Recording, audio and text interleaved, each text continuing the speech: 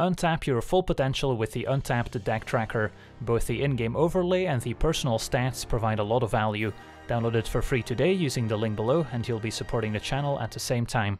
Hello and welcome to another Historic Games video. Today we're taking a look at monogreen Elves updated with Dominaria United, which introduced 4 copies of Leaf-Crowned Visionary, 2 mana 1/1. It's also known as an Elf Lord, giving our other elves +1/+1, and whenever we cast an elf spell, we can pay a green mana to draw a card. So an amazing card draw engine, especially combined with our various 3-drops that can generate a ton of mana.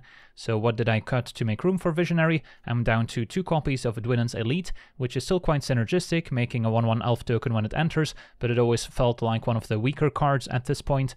And then I'm also down to a single copy of Realmwalker. Always been a very big fan of Realmwalker in the elf decks, but now with 4 copies of Visionary, we probably don't need as many in the deck. And then we're also playing with 4 copies of Elvish Mystic, which got added pretty recently. So now between Elvish Mystic and Lenor Elves, we have 8 of these 1-drops that can potentially ramp into our 3-drop on turn 2. And then of course still playing 4 copies of Sentinel as well as an extra 1 mana elf that can still help us generate more mana. And then our win conditions include Allosaur's Shepherd, which can pay 6 mana to eventually turn our entire team into 5/5s as base power and toughness. Also makes our spells uncounterable, although not too many counterspell heavy decks in Historic at the moment, especially Best of 1. And then at 2 mana, we've got another Lord with Elvish Clangcaller, giving our team +1/+1, can pay 6 mana, tap it to search our library for another copy and put it straight onto the battlefield. Can also be a way of shuffling the top of our deck if we have a Realmwalker out, so we can maybe find more spells after we got stuck with a land on top.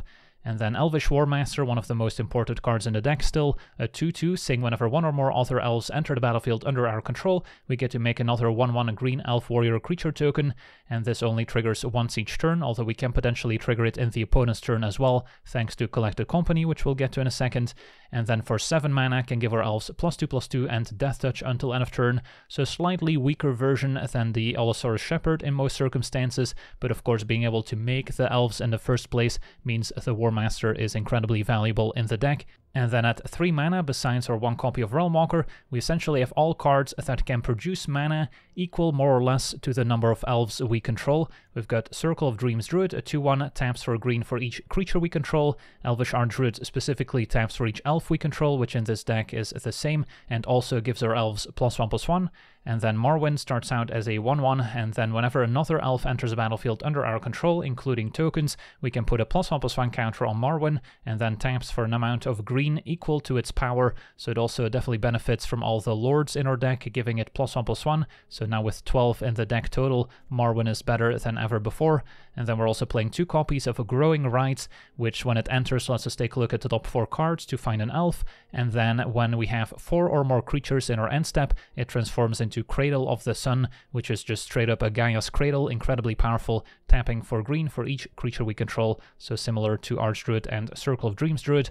And then with all this mana from these various 3-drops, we can easily combo off with our Visionary to draw a ton of cards, activate Clangcaller, activate Warmaster or Shepherd to just win the game, and of course cast Collected Company, a 4 mana instant. Let's just take a look at the top 6 cards of our library, putting 2 creature cards with mana value 3 or less from among them onto the battlefield. So in this deck, where we have an incredibly high creature count, we're likely to find 2 creatures, ideally some of our 3-drops which have the highest impact if we can find them with our Collected Company.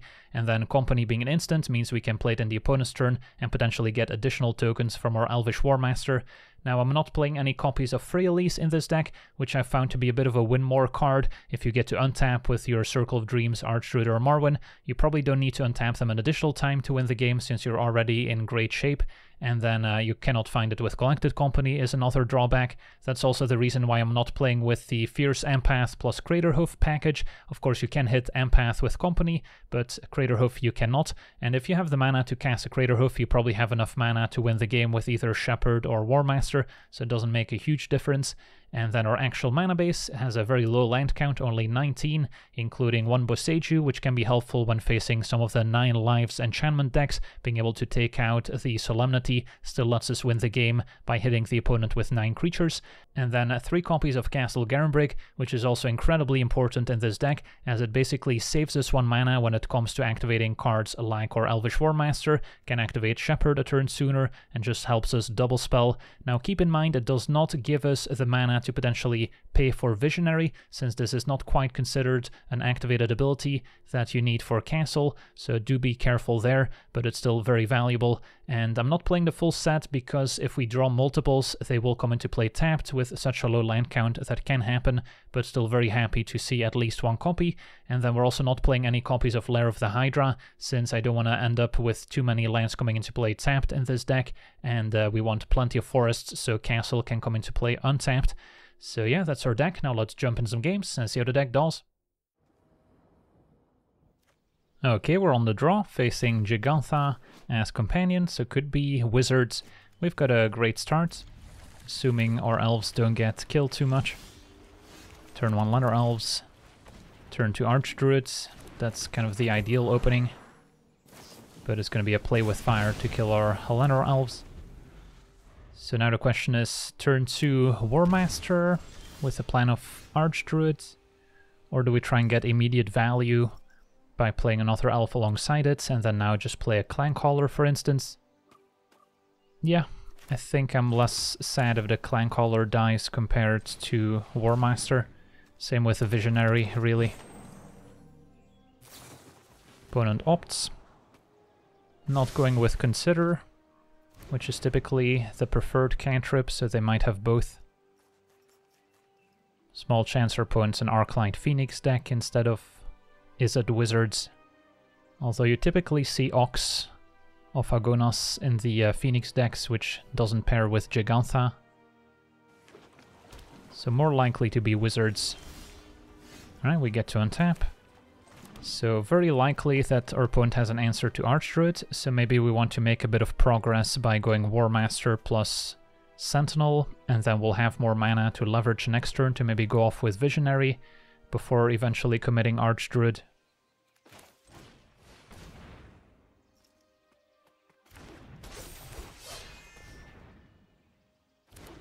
Okay, that worked.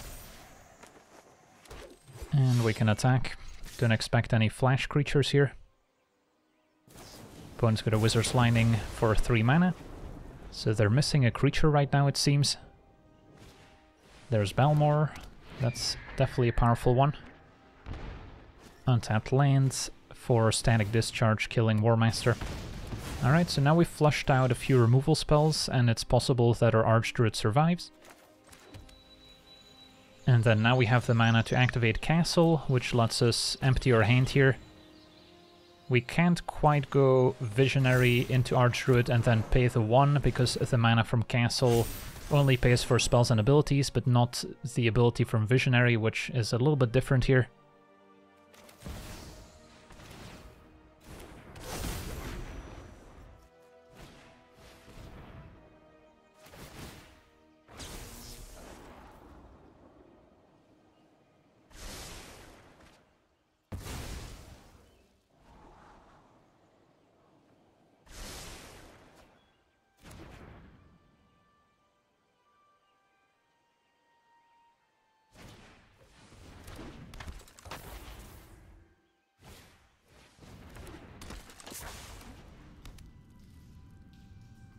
But yeah, now we get to untap, activate Shepherd, and that's going to be a lot for the opponent to overcome, so even if we're not going off drawing cards with Visionary, we should still be totally fine. And then we can use Castles, so our entire team gets to attack. And that should be lethal.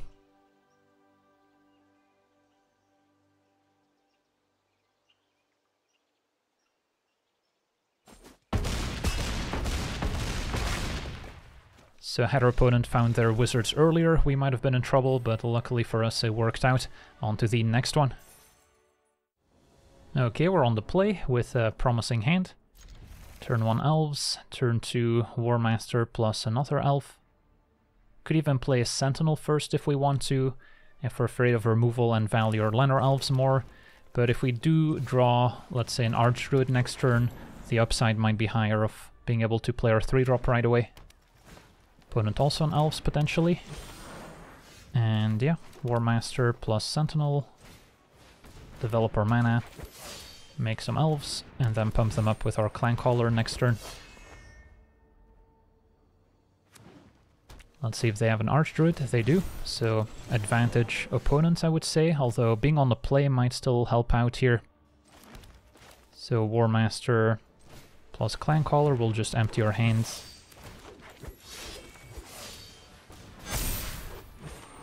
And then we're just gonna empty our hand. And yeah, then next turn we can maybe activate another Clancaller.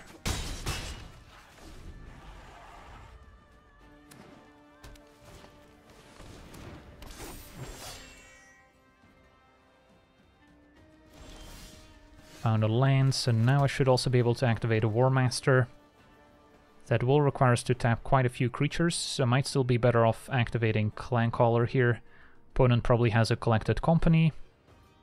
Yeah, that's okay.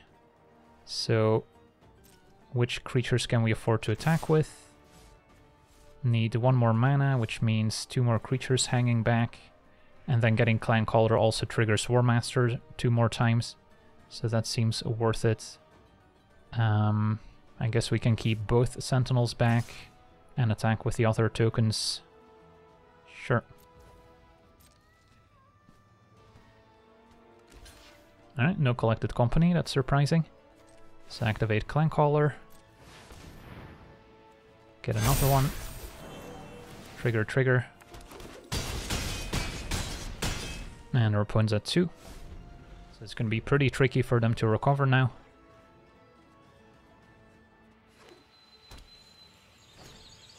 Imperious Perfect. That one did not make the cut in my list. Bit slow for a Lord. And our opponent explodes. On to the next one. Okay, we're on the play. No 1 mana accelerants, only 1 land. That's a mulligan. This is a little bit better. Still not quite a turn 2 Archdruid since we have Sentinel as our accelerant. But we'll try it. And then what do we put on the bottom is a question.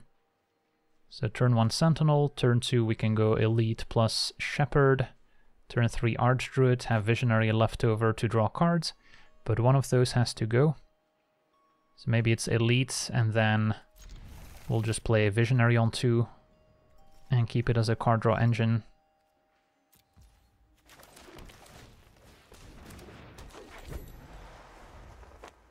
Let's see what our opponent's up to. Red-white, maybe Heroic, yep. Okay, Warmaster was a good draw. Play that now. Plus Shepherd. And then the 1/1 tokens will be helpful in jumping their various heroic creatures. As always, hoping to dodge Reckless Rage, which they always seem to have. But we've got 2 powerful lords we can run out next turn.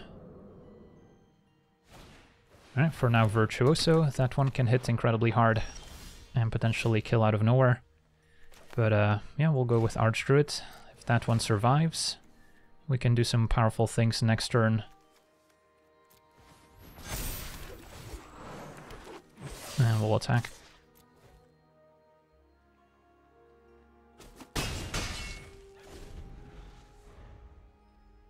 So can they answer Archdruid?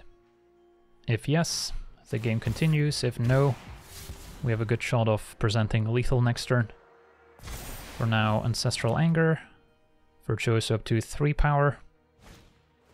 Gird for battle. That's okay.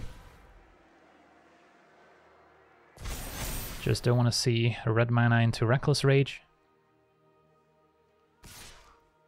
Alright, opponent's hitting us for 10. Could soak up 2, but we'll take it.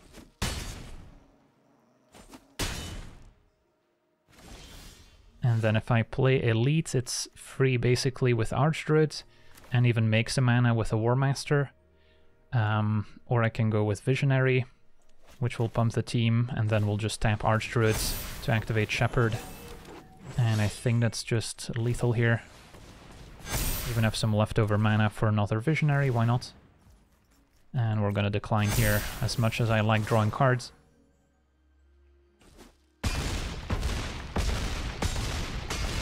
So yeah, opponent did not have Reckless Rage this time, and Archdruid carries us to the finish line.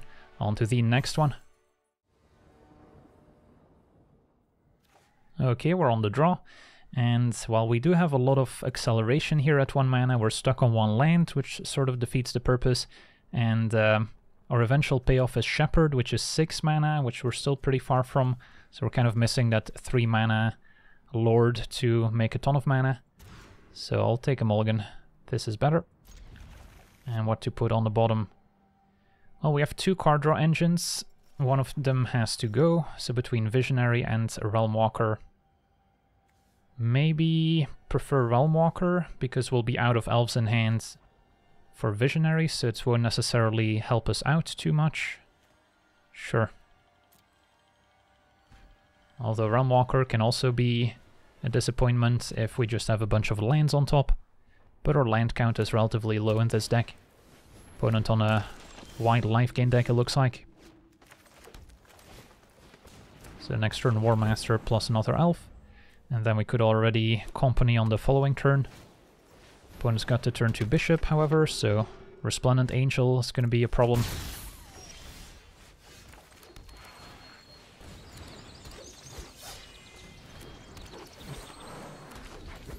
I think we still go for Company, hoping to hit Archdruid or one of our other 3 mana elves that can make a lot of mana.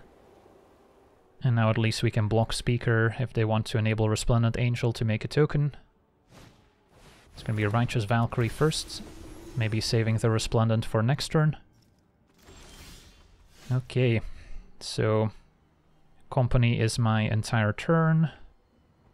Probably no real reason to do it now versus waiting.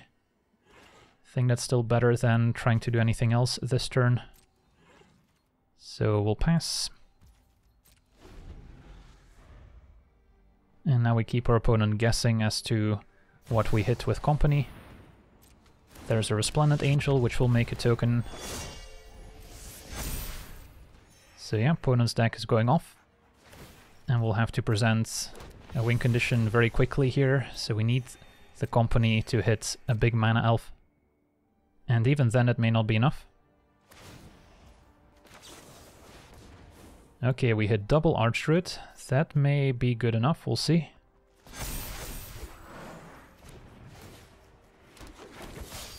Still facing quite the Air Force, but Sentinel helps there too.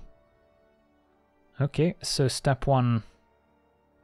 Probably play Warmaster. Can I use Castle? That's going to be a little tricky here, because I want to wait to tap my Archdruid until after we make more tokens.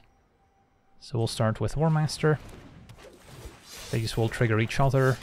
So now we've got a ton of mana to play a Realm Walker. And see what else is on top. Hopefully some Elves. Okay, that's a good one. And then we want to keep going. Okay, Boseiju.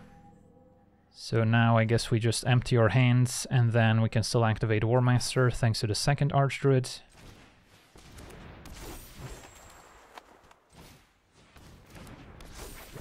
Let's see here, 17, so we can activate this a few times. And attack. And hopefully this keeps us alive with the 2 Sentinels, and then the attackers will maybe knock a few life points down. Opponent double blocking or death touching Warmaster is fine by me. They will get some spirit tokens in return. But yeah, opponent loses the bonus from Valkyrie as well. So we might be okay here. Despite pretty much the ideal draw for the Angels deck, I guess they could have had a Collected Company turn 4, hitting double Resplendent Angel instead, but they might just be mono white. Jada re-enables Valkyrie. And a Soul Warden probably would have been better played first. Speaker makes another Angel, 9/9. That adds up. But next turn we get to activate our Warmaster a couple of times, maybe even use Clancaller. Can cast more Elves off the top. Although that does not seem to be the case. Well, we could still potentially find more Elves if we activate Clancaller first. Although at this point just Going for the Warmaster activations may be enough. We're also gaining more life with Soul Warden. So yeah, activate Warmaster, make more mana, activate a bunch more. And then if I tap one elf, I can pump the team, that's probably worth it. I guess I didn't even have to since I hadn't used Castle yet, so I could have had one more attacker. Send a team, and we'll let our opponent figure it out. So yeah, I should have had one more attacker here, since Castle helps in activating Warmaster. Opponent says GG. I'm assuming that's good news for us. But we'll see what happens. It's going to be tricky for them to keep enough creatures back to kill us on the way back, since they'll be forced to make quite a few blocks here.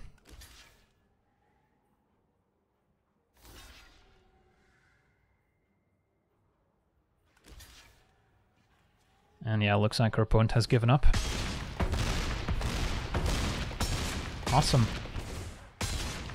Well, that's a great way to reach Mythic. Beating mono-white Angels with both decks kind of going off there. Got lucky on our Collected Company to hit double Archdruid.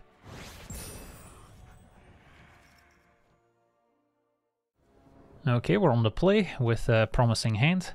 Elves into Marwyn is how we're gonna start out. And then hopefully we get to draw some cards with our Visionary. Well, let's see what our opponent is up to. Turn 1 Swamp.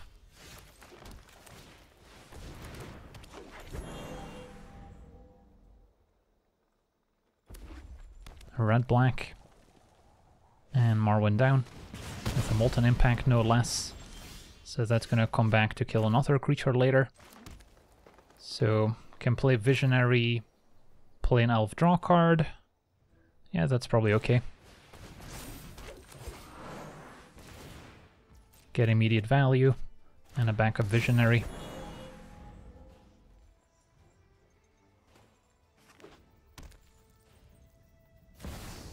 Kroxa to make us discard, at least Molten Impact doesn't trigger here. And I think we want to keep the cheaper elf to draw Visionary, so maybe Clancaller can go. So I can play Visionary, draw, and then play elf and potentially draw twice if I drew a land.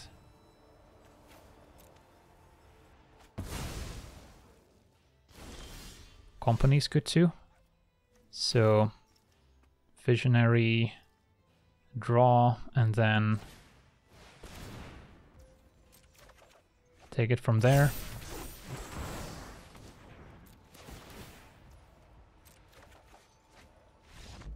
And our opponent concedes. On to the next one.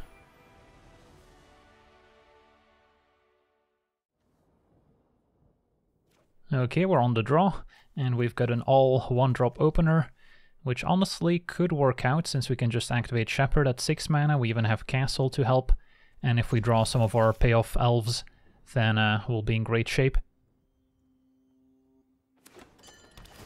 Opponent on maybe a mill deck here with a Storefront. And now Warmaster is going to be the preferred turn 2 play. Opponent could cast a Glimpse here, mill us for 10. We're not going to be drawing too many cards with this current hand, so should be okay against mill. And yeah, there's Glimpse. Now a Hideous Laughter could still be pretty rough since our mana curve is very low in this deck. And then we want another mana elf. And then next turn maybe another Warmaster, Shepherd, another Llanowar Elves, and then turn after we can maybe activate Shepherd for the win. Cacophony, mill for 8. And do they have anything else here? Maybe. Gonna stick to the plan.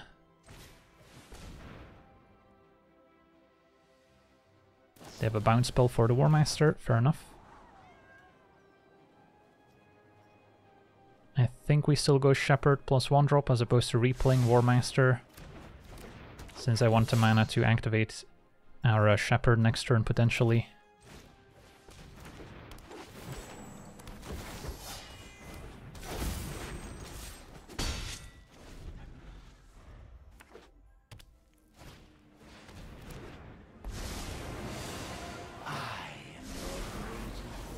Still half our library remaining. So yeah, get to even play an elf first if we'd like. Not that it makes a huge difference, on the off chance they have a bounce spell here. But yeah, activate Castle, activate Shepherd, and go face with the team, and even a bounce spell would not save them since we have 5 attackers. On to the next one. Okay, we're on the play, missing a 1-mana Accelerant, which is a pretty big problem. We also don't have a 3rd land to play Archdruid. I think this is a mulligan. Historic is a pretty ruthless format, so can't afford to stumble. This is better. And then... yeah, I think we bottom a land, and then Mystic into Circle of Dreams, hopefully. If they kill Mystic, it's still Warmaster, and then we're hoping for a land. But I need Circle for mana, and Realm Walker as our card draw engine. And those are less interchangeable than a land. Opponent on a red deck. So this could get stomped, but I think it's still the play. And then we're trying to get value out of our Circle of Dreams before a Chain Whirler comes down, which could also wreak havoc on this current board. But it looks like they have a stomp instead. Alright, that's too bad. Marwyn is nice, assuming no Chain Whirler. The other way we can play this is a Realm Walker, and then next turn, if we draw lands, I can play Marwyn plus Warmaster and grow Marwyn immediately. That might be a little safer. That way we also don't expose our creatures too much to a Chain Whirler. Alright, perfect. Elf on top. So now we can definitely go Marwyn plus Warmaster. Or Warmaster into Marwyn's probably better, since then we're left with an extra 1/1 and the same number of counters. And a company on top is nice to have. So yeah, Warmaster plus Marwyn, and then we'll keep the company for later. And Realm Walker will stay back for now. So even Chain Whirler wouldn't be the end of the world, of course prefer to avoid it. We're in Torbrand territory. And they're gonna stomp Warmaster as opposed to Marwyn. That's a close call. And an Archroot on top, we'll start there. Play Elf. And then wait to tap Marwyn until we play more Elves, play the Warmaster, and then we'll still have the mana to company, and maybe that will move around some of the top cards so we can keep going off with our 1 Realm Walker here. Awesome, on to the next one. Okay, we're on the draw. This hand is missing any sort of early acceleration at 1 or 2 mana, and being on the draw means it's probably too slow. This we can try. And then probably bottom the Visionary, keep Mystic, which probably dies, but then we're more likely to company to catch back up. Close call, could also see an argument for keep Visionary, bottom land. Although if they kill the Mystic, then could get us in trouble if we don't draw a couple lands. Opponent blue-red, Wizards, without companion. So this is definitely the type of matchup where having company is important, as a way to potentially get back on the board after some early removal. Balmor's bad news, although probably not as bad as an Arcanist, to be fair. So there's no way Archdruid survives, but I think we still run it.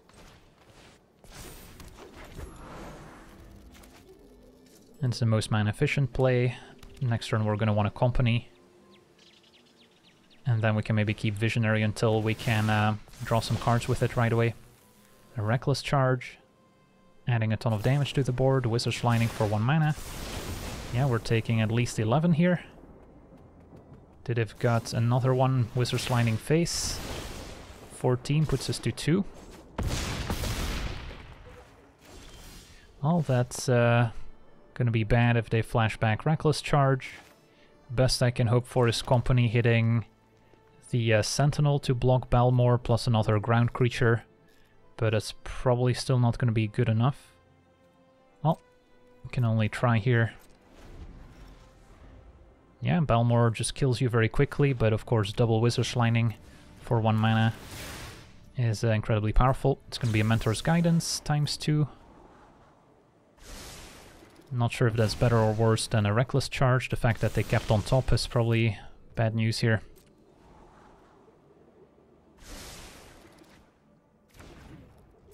Alright. Let's Company and hope for the best. We hit Sentinel plus Visionary.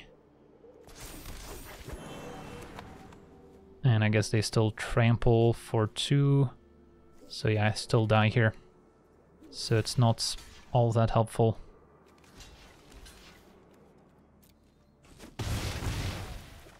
Yeah, I guess we needed Sentinel plus Archdruid there to have a chance. On to the next one. Okay, we're on the play with a promising hand. Turn 2 Circle of Dreams. Turn 3 Company maybe. We'll see.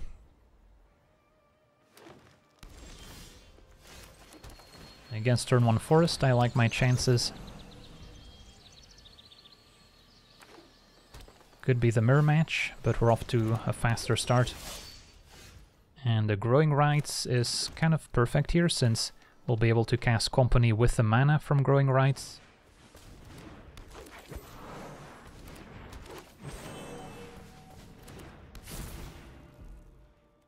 And find a Clancaller, nice mana sink as well.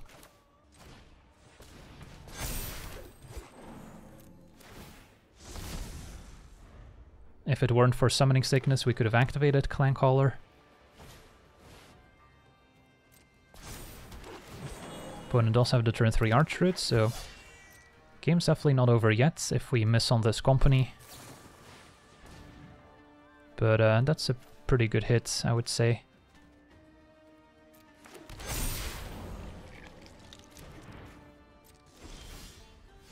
Another Company, but let's start by casting stuff off the top. And I'm likely tapping these, so we'll use Castle first. Okay, Visionary's nice. And we'll pay the 1. Or I guess it doesn't matter since it's on top of our deck. We can just play another Archdruid. Maybe prefer keeping the Cradle for later and play Archdruid for now. Although I guess there's a chance we want to attack with that one. Once again, no point in drawing when we can play off the top. Now we can draw. And then now we can Company or activate Clancaller to get rid of the top card. 1 Clancaller left. Can play Archdruid. Don't think I'm using Castle. So we'll just use Cradle. No point in drawing. Now we can draw. Oh yes, we're going off. Yeah, this also kind of shows the power of Realmwalker, saving us a lot of mana that we would have to spend on Visionary otherwise. So yeah, Elves versus Elves, but the one on the play often ends up winning. So yeah, that's our monogreen Elves in Historic, a very powerful deck. It is beatable, especially those red mid-range aggro decks with lots of 1 mana removal can kind of kill your early acceleration, slow you down, and then probably take over with something like an Arcanist, which can repeatedly kill your creatures, or as we saw, Balmor just killing you very quickly out of nowhere. So yeah, that's going to do it for today's gameplay. Want to thank you for watching, hope you enjoyed, and as always, have a nice day. I also want to thank all my patrons for being part of the channel, and you can become a patron yourself today and decide the topic of future videos over at patreon.com/LegenVD.